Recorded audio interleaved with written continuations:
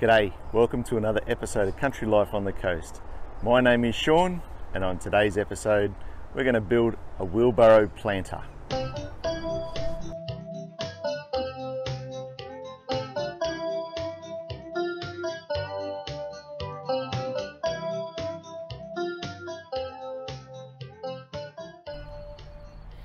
So it's my mum's birthday coming up, and I thought I would make her something this year instead of just going out and buying it.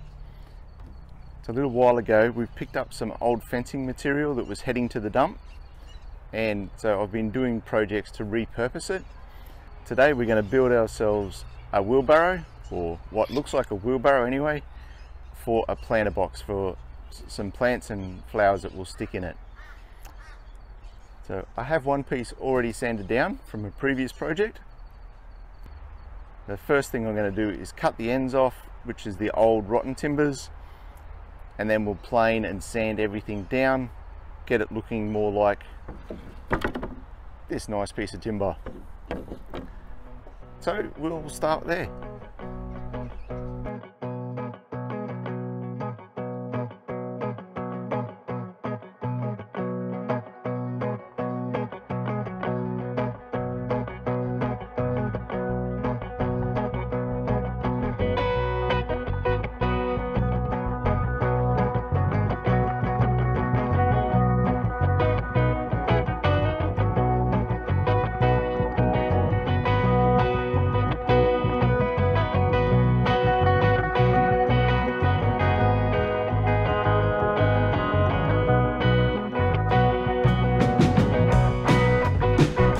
Well, there we go. So our fence palings have come up looking fantastic. It's amazing what some beautiful hardwood was used to make fence palings, and then, you know, a bit of a plane and a sand and clean up. They've come up really well. So I've got 7 palings here that are all sanded and planed down. Once I've got everything cut and sort of ready to go together, I'll give it one final sand as well, just to smooth it right off. For the time being, it's time to start cutting everything to the sizes that we're going to use. So this is my planter that I'm going to use. Obviously put the plants in here and then have a timber surround around it that will sort of be the tub of the wheelbarrow. So this, for me, the dimensions I'm using are basically to cater for the timber to come right to the top and sort of try and hide the plastic a bit, make it look like a real timber wheelbarrow. This pot is sort of good too because it's got a spot for the bottom where it can hold extra water, so you don't have to sort of keep an eye on it as much. So we're referencing our sizing based on this.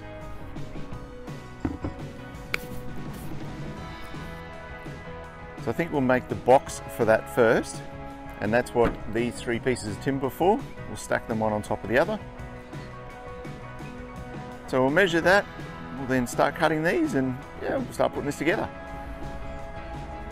I was just about to get my saw out and start cutting these timbers, and then I realised what I've done is I only have enough timber for one long side and one straight side, and my other bits of timber are for the main handle rail parts of it and the wheel and those sorts of things.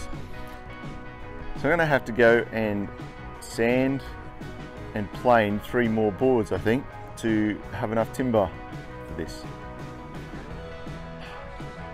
I thought I'd finished all the planing and sanding all the dust, but no, we'll do a little bit more.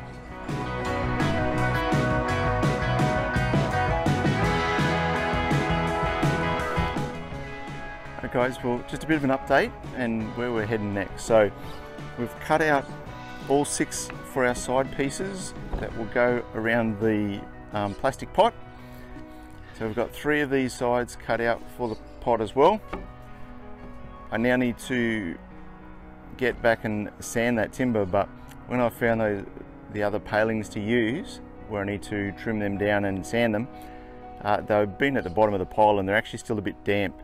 So I'm just going to leave them out in the sun and see if that'll dry them out enough, rather than just cut and sand straight into them. So we'll leave those for a little while now. We'll work on the other things. So I've got my timbers here. These are all cut to the right length now. for the handles and the main rail part. So these are 1.2 meters, 1200 mil. They'll be the right length for me for the pot that we're using. So basically all of this is so far ready to go apart from a final sand. This piece of timber here, it's got a real sort of wave to it. Not the best piece of timber around, but what I'm going to use it for is actually I'm going to make a bit of a wheel for the front of the wheelbarrow. Again, all of this is just decorative, it's just going to sit there obviously. And so this piece having a real wave to it, I think it'll be okay to be used for the wheel. So my plan for the wheel is to make it 400 mil diameter and to make it a double thickness, and basically that will mean I'll just run one row of timbers one way and on the second layer run it the opposite way, and then I can just screw it all together and that'll hold it all together as well.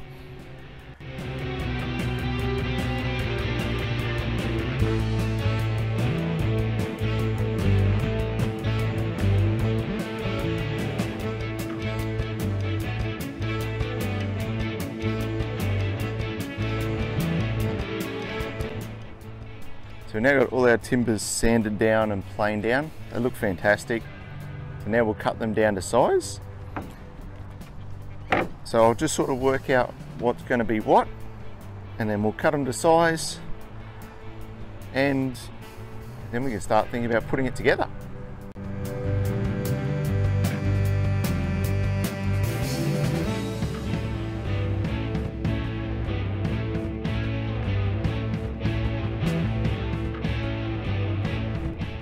Alright guys, well we've got everything laid out and grouped together, what's what.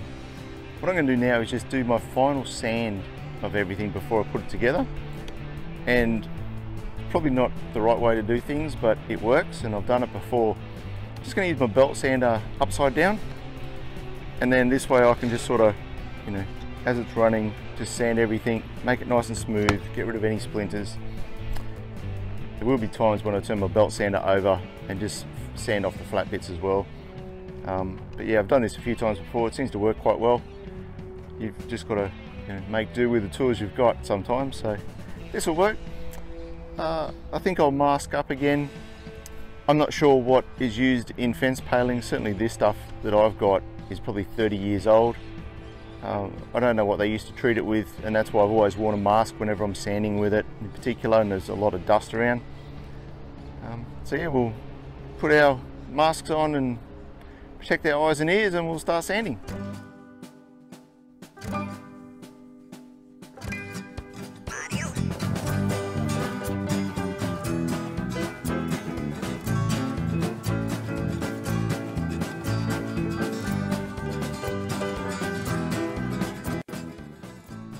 Well, the sanding has finally been finished. I feel like I've been sanding for hours, but anyway, we've got everything sanded down, no more splinters that I can feel, smoothed off everything, rounded all the edges. Hopefully we're ready to start putting this together. So I've laid out my 4 sides for the box that's going to go around the planter itself, which basically you could call the wheelbarrow tub, I suppose. And so I've got these little cutouts that I'm going to use to, I'll glue that down to it and then screw it all as well. I think we're ready to go. Yeah, we're ready to go. Let's do this.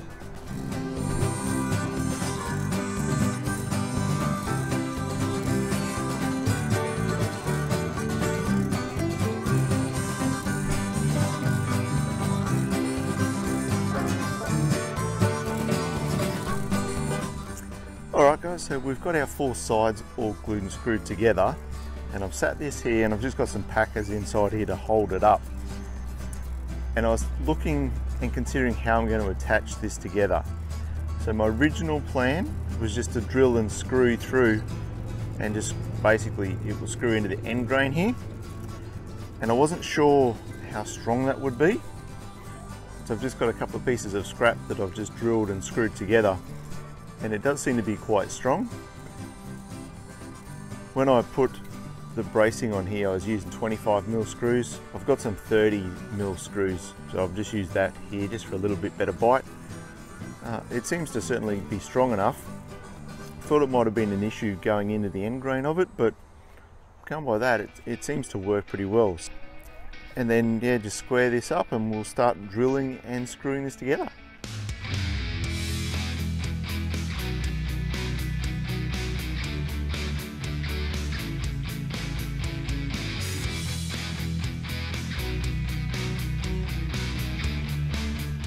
Alright, our box is now fully together. I've screwed everything I was going to.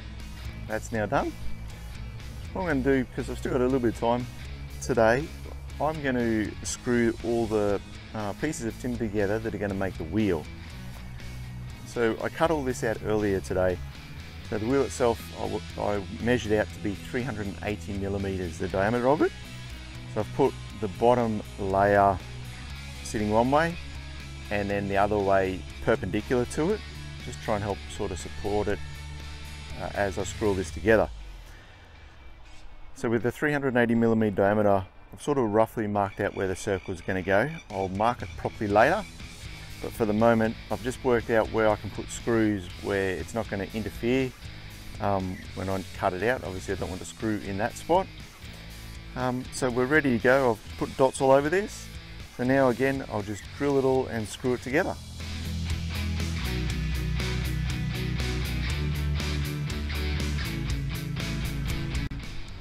Hey guys, it's a new day. The sun is shining, it's a beautiful day, and we're going to continue building our wheelbarrow planter. So the box is done, and I'm going to cut this piece of timber down and just put some slats along the bottom of this as a base for it, and also that will help just sort of make this more rigid to sort of lock it in better, and also it will give me a point to fix to when I put the rails on it as well, or the handles of the wheelbarrow. So we'll do that soon. The first thing we're going to do this morning though is make the front wheel, finish it.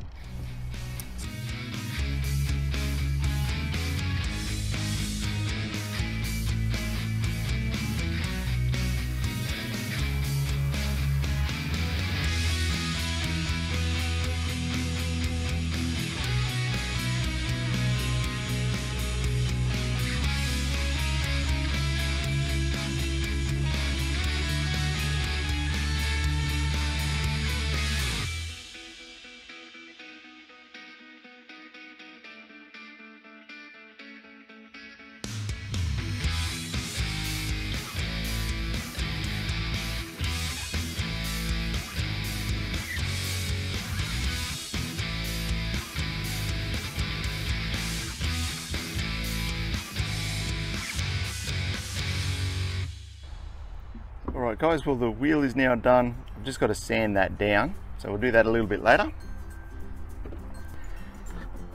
And on our box we've mounted all our supports at the bottom, so that's good to go. Time to look at making the rest of the wheelbarrow. So we've got our two main beams, rails, whatever we want to call them.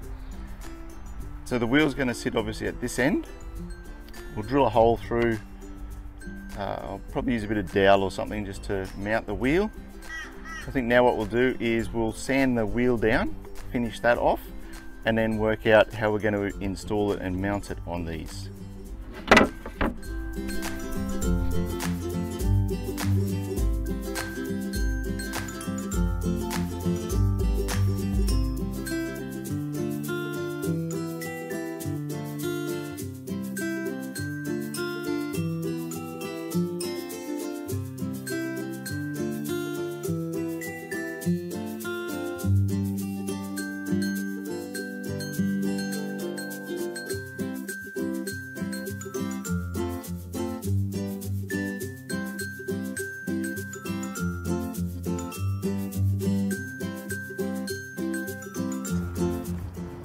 Here we are.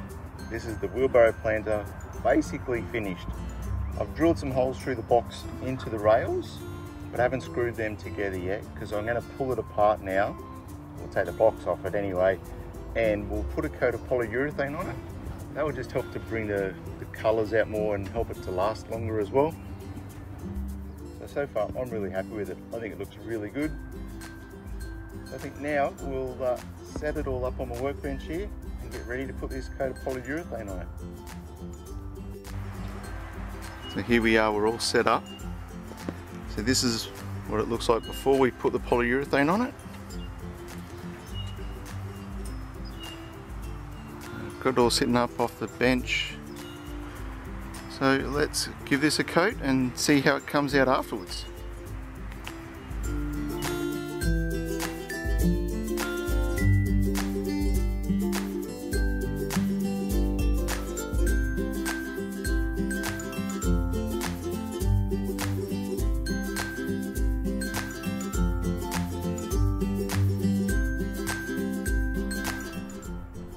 Here we are, we have 2 coats of polyurethane on.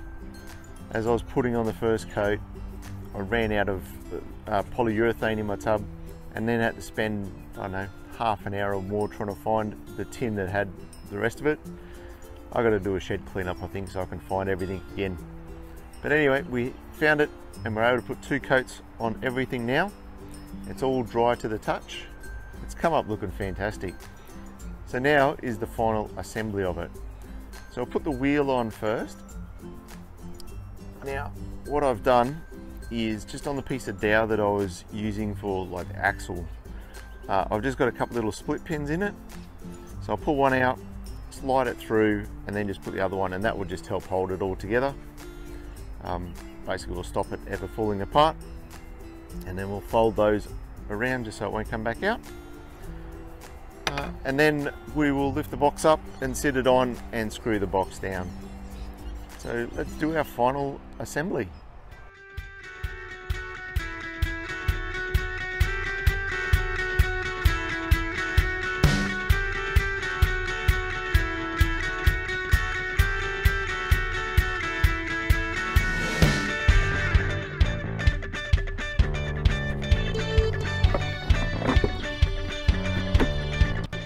There we go. So there is my wheelbarrow planter. I think it looks fantastic. I'm so happy with how well some old fence palings have come up. Remember, this was all old fence palings that were heading for the dump that we've just cleaned up, sanded, and spent a bit of time on basically. So I think the next thing to do is we'll get some potting mix and we'll get some plants and put in here, and then it'll be totally done. But I'm extremely happy with how well that's come up. So there we go, there's the wheelbarrow planter, all finished. Got the planter now in and some beautiful flowers and things. It all looks fantastic. I'm really happy with it. Quite a cheap build too, because all of this timber was free. Remember, that was heading for the dump, so we were able to repurpose it and make a cool gift from it. But that's all we have in this episode. So thank you so much for watching. Please hit that like and subscribe button. That'd be awesome. And we'll catch you next time. God bless.